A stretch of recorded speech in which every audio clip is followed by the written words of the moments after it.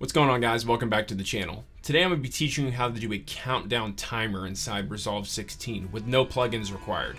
Let's get into it.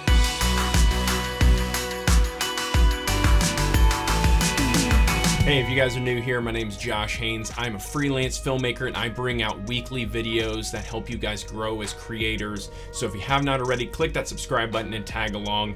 Today I'm going to be making this countdown timer inside Resolve 16. I put out a video recently on color correction in 90 seconds or under, and I had a little timer in the bottom corner. I got a couple messages from people asking how I accomplished that, so that's what we're going to do today. So let's jump inside Resolve 16 and we'll go from there. The first thing you're going to want to do is right click on this and you're going to make a new fusion composition. We're going to go ahead and name this timer for now. I am going to make this, let's say, 10 seconds should be fine. 24 frames, hit enter and create. We're gonna grab that fusion composition, drag it down to our editor. I'm gonna zoom in just a little bit more so we can see. While I'm hovered over on top of it, we're gonna hop inside Fusion, and this is where everything's gonna happen. First thing we're gonna do is click a background and a rectangle. We're gonna drag that up here just to make it a little more tidy. I'm gonna take the background and I'm gonna hit 2 just to display it on my screen, make it a little bit bigger for you guys to see. I'm gonna select a color that I like. I think that's pretty good. Let's do something like a bluish teal. That should be fine. Then what we're gonna do is we're gonna jump inside the rectangle and we are gonna make the height, let's do about there, should be fine. Then we're going to click on the background, we're going to hit shift space bar, and we are going to look for a coordinate space. We're going to add that. Then over here under the inspector, we are going to go from rectangular to polar to the opposite, polar to rectangular. I'm going to take this, drag it up to the screen so I can see, and you can see it created this half circle. Have that changed, we're going to go back to the rectangle and we're going to change the width to 0.1 instead of 0.5, and it will create a circle. It looks a little odd, so what we're going to do is we're going to go to the background and we are going to click on the second tab on the image and we're going to create the width to 1080. If you can't do this, make sure your auto resolution is unchecked. We're going to also make this 1080. And now we have a perfect circle.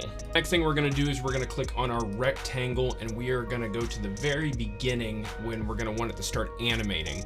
I am going to click 1 to set it right where I know it's gonna start. On the width, I'm gonna add a keyframe, then I'm gonna scroll to the very end of it and I am going to make that 0. Now, if we scrub through it, you can see the animation is starting to go and it's counting down. The only problem is it's not starting from one side to the other and it looks a little wonky. If that's what you like and you like the circle is kind of eating itself away, then that's how you would do it, but I'm just not a personal fan of that. So we're gonna scroll to the very beginning and on the center, we're gonna change that from 0.5 to 1. And now you can see it just starts on one side and goes all the way over. The only problem with that is now we only have a half circle. So to fix that, we're gonna scroll to the very beginning yet again, and under the width where we added the 1.0 keyframe size, we're gonna change that to a 2. And now you have a complete full circle that's eating itself away. And it should come all the way to the end. Now that that's looking good, we are going to add a time countdown. So we're going to take all these nodes, we're just going to drag them to the side for now. We'll deal with those in just a minute. So what we're going to do is we're going to drag our media out up to the screen so I have it. I am going to add a text node. So I'm going to click text node right here. And I'm also going to add a merge node. So I'm going to add that. I'm going to attach these two just so we can see what's going on. Again, pull that down a little bit so we can see what's going on. What we're gonna do is go over here to our style text. We are gonna right click on it and we are gonna go down to expressions to drive this home with and animate it. I'm gonna make this a little bit bigger so we can see. We're gonna click on the text underneath here. Let me delete both of those. Then we are going to add time, hit enter, and now you can see we've got our frames going on as we scrub through. And I don't want that. I want it to count down, I don't want it to count up. So in front of time, we are going to minus how many frames we have in this actual Fusion composition. So we see 239 frames, so we're gonna hit 239 minus time, hit enter, and now we can see it starts counting down.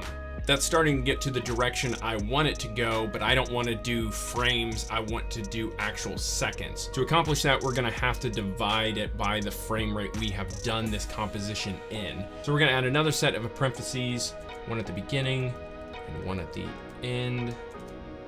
In between the last two, we are going to divide it.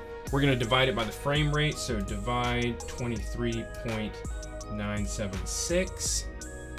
Hit enter, and now we can see it's counting by seconds.